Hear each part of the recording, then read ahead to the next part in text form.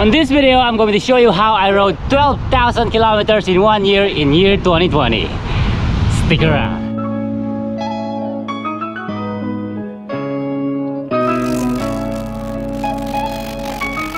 But before we start the video, I'd like to tell you something about my channel. The channel membership. If you're an Android user or on your laptop, you can see the join button beside the subscribe button. If you join my channel membership, you can have special emoji stickers to use in your comments and badge around your name. So just do it, join my membership. So on with the video, let's go.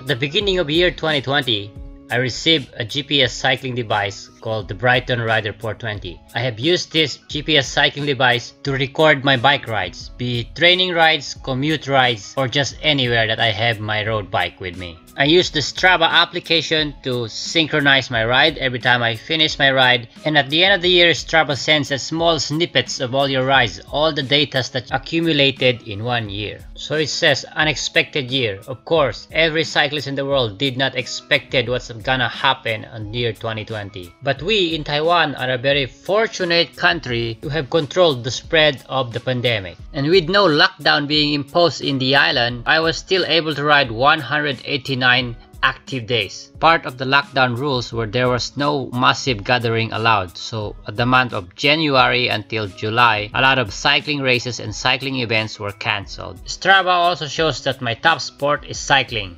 I can't run, I have an injury, I have a torn ACL. I don't know why do I have to say that. I don't feel like you have to know that one. Strava also showed that I have ridden 472 hours saddle time. In January and February, I dedicated mostly all my times on riding base miles, just riding without any plan. By March and April, I was riding a bit less in saddle time because I was doing specific training, which includes timed intervals on uphill climbs and a lot of VO2 max efforts. I train on weekly basis. On Monday is my rest day. Tuesday, Wednesday, and Thursday, I would go out and ride 1 hour to 90 minutes. And on Friday is another rest day, because on the Saturdays and Sundays, I would go out and ride longer. Strava have detected that my most active time of the day is 5 AM to 6 AM because Monday to Friday I have a work at 8:30 in the morning until 5 in the afternoon. I don't have work on Saturday and Sunday, and those are the only times that I can go out for a 4 to 6 hour ride and really get the most efficient training gain.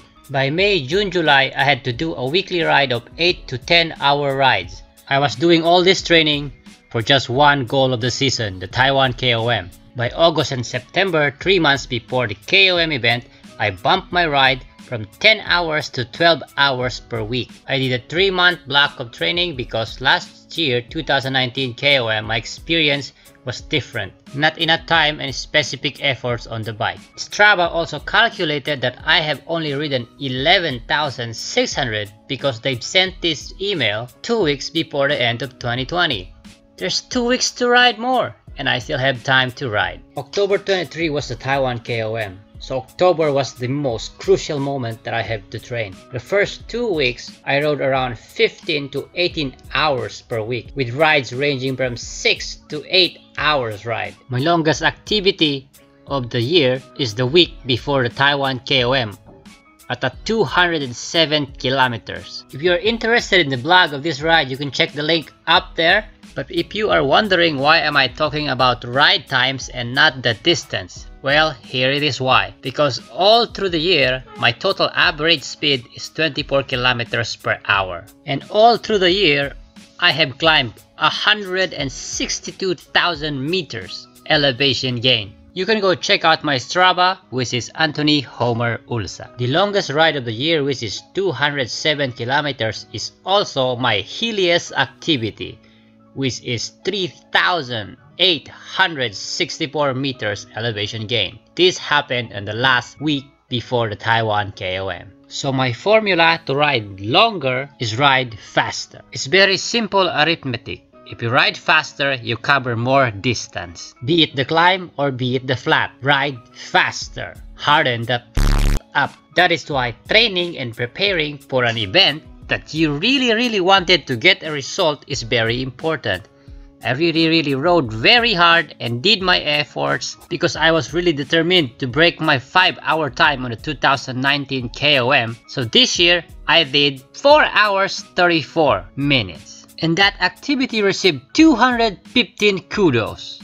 The Taiwan KOM. If you're watching this, you have known by now that Strava is like the Facebook of athletes. It's like Instagram. You can post photos. So Strava also picked up my most liked photos. If you are interested in the Taiwan KOM Challenge, I have a whole playlist of the blog dedicated to it. Click on the link up there if you want to watch the whole playlist. A massive shout out to my 3 members, Jaran Talosig, Japong01 and Doyin Oleyaran. If you are in no position to become a member of the channel, just by hitting that like button and subscribe button gives me a big support. And don't forget to share this video to your friends so they can also ride 12,000 kilometers in 1 year. Okay, that's the end of the video. Goodbye, see you in the next one.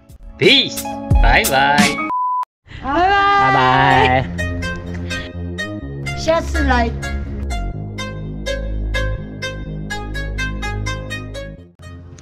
Yep, we're at the while this ending. I see this, so I had to stop. I mean, look at that. It's gorgeous, right?